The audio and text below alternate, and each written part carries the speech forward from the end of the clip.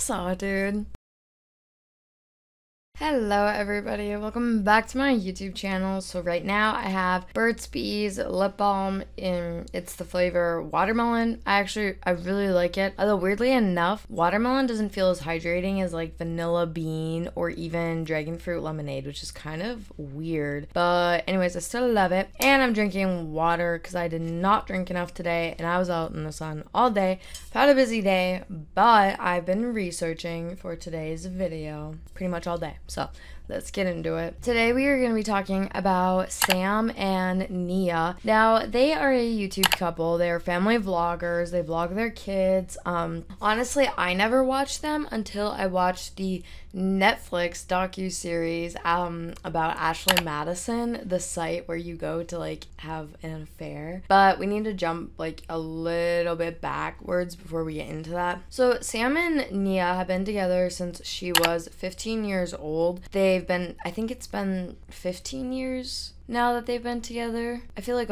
it's been a little bit longer than that. But they started a YouTube channel. They did lip syncing videos in the car together, and he was a night ER nurse, so he had a day job. I don't believe that she did. I want to say she was a stay-at-home mom. That's kind of what I've gathered. But anyways, so before they started this YouTube channel, about 2 years before, Sam signed up for the not really dating website, but it was straight up, and it was a website for you to have an affair on.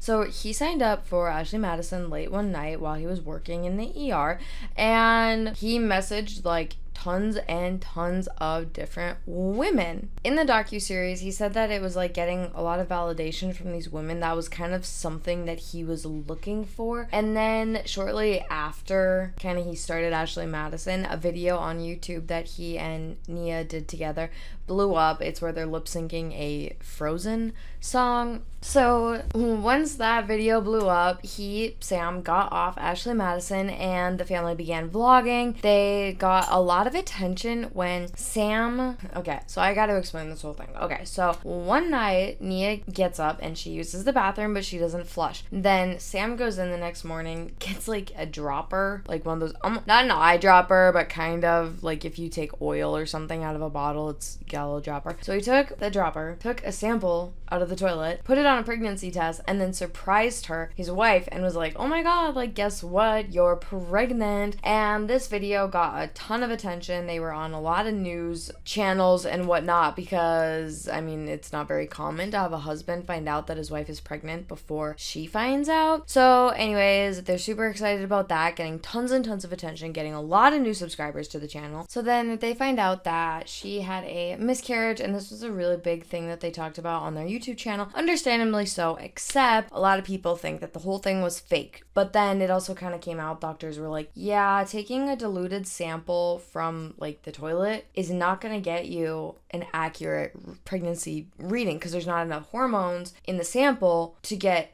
an accurate reading. Like it's mixed with water, so that's not very accurate. And then the manufacturer, supposedly, I heard someone mention this in the video, the manufacturer of the pregnancy test was like, yeah, actually, like our tests are not very accurate, like you should see a doctor for, to verify. And Sam and Nia never did that. That's one little controversy that they were in. Now keep in mind, you guys, this is not a deep dive about them, okay?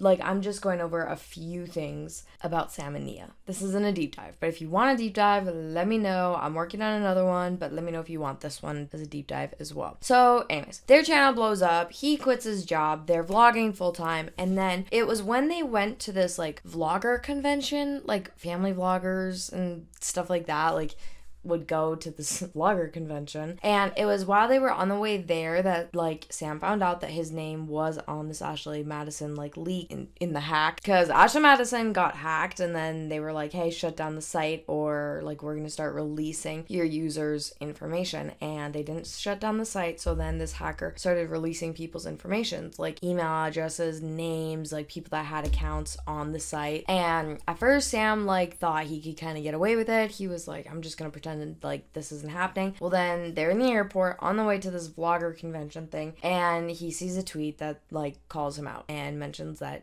he is on this list. So while at the airport, he tells her, hey, I signed up for Ashley Madison. It was really dumb. I don't know why I did it. I never met up with anybody. Like, I never did anything. So they kind of work through it and whatever. And then they release this really phony, like, apology video. He's like, I've asked for forgiveness from my wife. I've asked forgiveness from God, and God's forgiven me, which I was like, okay, bold of you to just assume that God, like, just automatically forgave you, but that's a whole nother thing. So their faith is a big part of their YouTube channel as well, and that's really why I think he got a lot of negative attention, because, like, people that are pretty religious are very, you know, anti-cheating, anti-divorce, you know, a lot of things, but, which isn't a bad thing, but I'm just saying, like, cheating is a big one, and so then a lot of people were like, oh, well, how good of a person are you if you then cheated on your wife with, like, kids and whatever? So anyways, supposedly she forgave him and whatnot, so then they go to this convention that they then get kicked out of. Well, we just got kicked out of Vlogger Fair, guys. Nia's really upset with me. So was a couple other people. I made a really stupid, rash decision while we were hanging out in the lounge. Let me just kind of explain. I won't mention any names, but there was a couple of vloggers, family vloggers at that, when we had our miscarriage, and we posted a comment on Twitter about being proud of our unborn baby, changing our lives and making a huge difference in our lives. Retweeted it and said it was jacked up that I had said that. Another one liked it. So they pretty much teamed up and were bullying us is what it was. That's all that it was. They were bullying our family. The first guy I approached, I told him that I had read what he wrote, and it hurt our family, extremely hurt our family. It actually brought Nia to tears. And I told him I forgave him. I said, just want to let you know, man, you caused a lot of hurt within our family. But we've forgiven you, we've moved on, we've moved past this. And I just want to let you know we've forgiven you. But then today I had approached the other guy. I couldn't help myself. He was attacking our family in a public forum. I just want to point out he liked a tweet. I hardly call that an attack. As another family fellow vlogger, it just really got to me. So I was going to approach him and let him know that I forgave him too. But instead of telling him that right away, I approached him and said, hey man, I saw that you liked this post. I was wondering why you liked it. He said that he could like whatever he wants. He got a little bit defensive right away. And he was just like, I can do whatever I want. I was like, I understand that, but can you explain further why you liked it? Just so I better understand where you're coming from. I wanted to apologize. I told him I was sorry about it. I lost my cool. Nothing got physical at all. It was just a verbal altercation. But they weren't comfortable with us coming back in. He also apologizes and said he's an emotional wreck. These YouTubers are always so dramatic. Which I thought that was like a really odd situation. Like, you're gonna just go up to someone and say, hey, I forgive you for this, but just know that it upset me. It's like, you can't really give someone forgiveness if they don't ask for it. I don't know, I could be wrong, and I'm not 100% sure that that's how I feel, but I just kind of feel like it's weird. Like, if someone smacked you across the face and you're like, I forgive you, they'd be like, okay, fantastic, I guess, whatever, I don't really care. Anyways, so they get kicked out, So then, Sam starts getting texts from one of his brothers and is like, hey, you need to tell Nia the entire truth. Like, you're keeping things from her. Tell her the truth. She sees these texts, and then he's like, oh, okay. So he pulls over the car on their way back from this vlogging convention, and he was like, okay. Look, I wasn't totally honest with you. I did message a lot of people on Ashley Madison, and I went to massage parlors and went to strip clubs, but I never did anything. I cheated in a lot of other ways, but like I didn't, do da. I was like, okay, Jesus. So you said I made an account, but I didn't do anything. Then you're like, okay, wait, you got me. Here's what I did. So I don't understand how she can still be with this man if he has, like, lied to her multiple times, and she just keeps like, yeah, okay, whatever. So anyways, they work through it. They end up staying together, which is pretty impressive. And then Netflix, does this whole docu-series about Ashley Madison, and they're involved in it. And they tell their entire story. It's really good, you guys. Seriously, I recommend you go and you watch it because I loved it. I thought it was so interesting. I really cannot believe that we don't know who leaked all that information. It is mind-boggling to me. But anyways, so the docu-series really does focus on like different couples that were affected by this and in different ways, which was really cool to see. But Sam and Nia have been milking this stupid docu-series for a while now. So on their YouTube channel, which by the way, they have 2.5 million subscribers, which is amazing. good for them. But on their YouTube channel, they like allude to it in one video. And they kind of allude to it in another video. And they keep talking about it until finally they're like, you know, we're doing this docuseries with Netflix. We're going to be a part of it. We're going to tell our story. They've talked about the scandal on their channel before. It's not like a secret or anything. But they're like, yeah, we're going to talk about it. And then they just like keep plugging their book. They wrote a book and they're like, yeah, it's going to have way more in it about our situation and what happened with the whole Ashley Madison thing than the docuseries even will. Like, you should go get our book. We don't know when we're going to release it. Sometime around when the docuseries is released, which was incredibly smart on their part. Like, that was such a good idea to just drop the book when the docuseries dropped. So in a lot of the videos, that's all they're doing. Like, and it's crazy because the thumbnail, it really looks like they're gonna talk about the Netflix show in their video, but they don't. They talk about it for a few minutes and then it's just like family vlogging and whatnot, which is really annoying. Like, very heavy clickbait, but a lot of their channel is heavy clickbait, so it makes sense. But one thing that I thought was really interesting was that they set up a camera and they recorded their reaction to watching the docuseries, which was interesting. In one part, they are like, yeah, we don't really like, I thought they were gonna focus more on like the human side of what happened, not like trying to figure out who the hackers were. It's like, okay, I mean, yeah, your story is for sure part of it, but like, I mean, a lot of people really want to know who did the hack, because the fact that we still don't know is actually kind of impressive. And then there was another couple in the docuseries that were very open sexually. And in one clip, the woman has a toy and Nia goes, I don't know why they left that in with that gal and the toy. I don't know why they left that in. Like, I just feel like that was unnecessary. And it's like, okay, first of all, don't be judgmental because someone's more open sexually than you maybe are. And then, yeah, and then she starts kind of bashing it about like, oh, I thought it was going to be more about the people that were affected, like the human stories, not who the hackers were.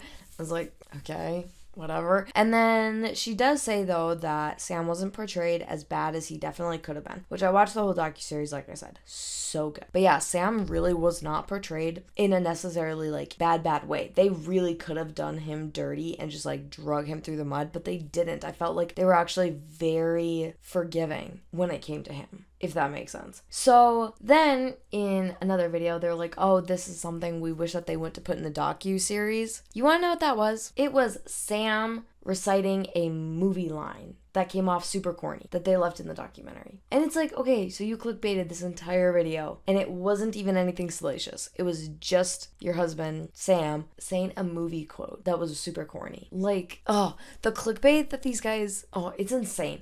But anyways, then they do release a few videos about, or that has like behind the scene footage of the docuseries. So like getting set up to shoot interviews for it and stuff like that, which is really cool and for me is super interesting to see. But you don't really learn anything new from their videos. And like I said, they clickbait so much. Like, it's unreal.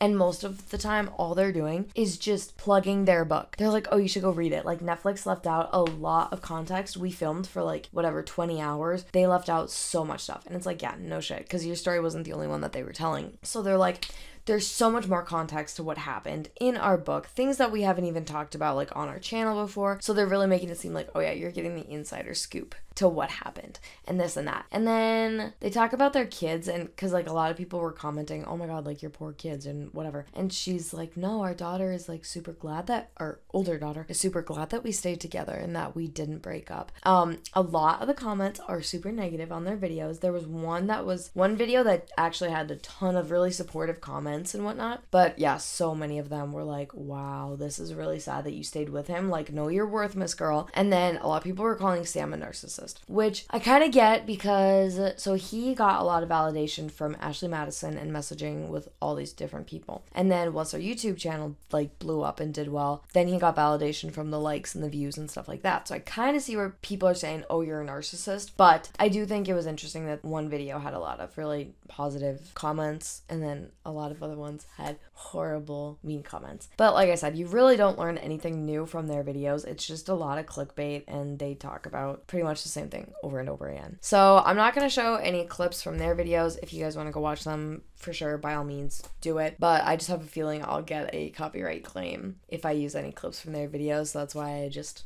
told you the drama. But anyway, so that's kind of what's going on with Sam and Nia. If you guys, like I said, want more of a video about them, let me know. But yeah, I just thought this whole thing was so interesting. And yeah, like I said, if you haven't seen the documentary, go watch it. It's phenomenal. I would like sit through it and watch it again, to be honest. But that is it for me today. Thank you guys so much for sitting through this whole video and for watching and for hanging out with me. I really appreciate it. But that is it for me today. I hope you guys had a great start to your week, and let's finish this week strong. All right, come back tomorrow come back on Friday for a new video. Bye, guys.